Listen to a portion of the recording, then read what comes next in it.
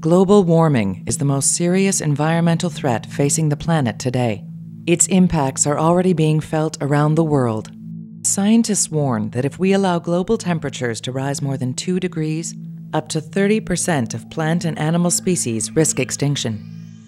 As one of the world's largest storehouses of carbon, Canada's boreal forest has an essential role to play in curbing global warming.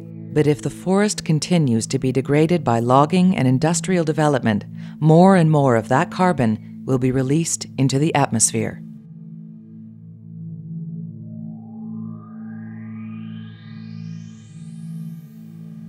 Global warming is already having an impact on the boreal forest.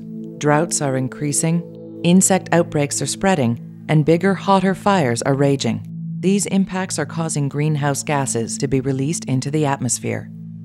It's a vicious circle. Global warming is degrading the boreal forest, and boreal forest degradation is contributing to global warming.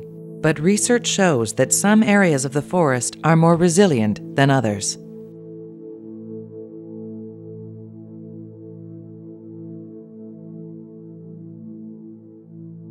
Intact areas of the forest give trees, plants, and animals the best chances of adapting, migrating, and ultimately surviving in a changing climate.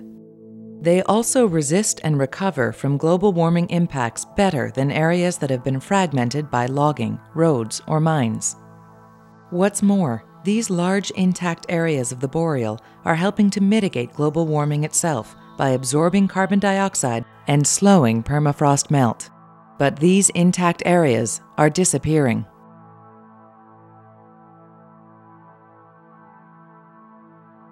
Logging has serious consequences for the climate. Industrial logging makes the boreal forest more vulnerable to global warming impacts like fires and insect outbreaks, impacts that themselves cause greenhouse gas emissions. Logging also accelerates permafrost melt. When permafrost melts, large amounts of carbon dioxide and methane are released into the atmosphere. Logging directly removes carbon from the ecosystem. Approximately 36 million tons of above-ground carbon is removed from the boreal every year through logging alone. And it doesn't stop there. Logged areas continue to emit carbon long after the trees are gone, often for 10 years or more.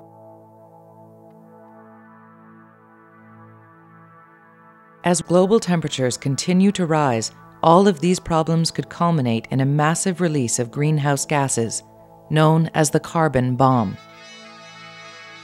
Because the boreal contains so much carbon, a widespread outbreak of forest or peat fires could cause a spike in emissions disastrous on a global scale.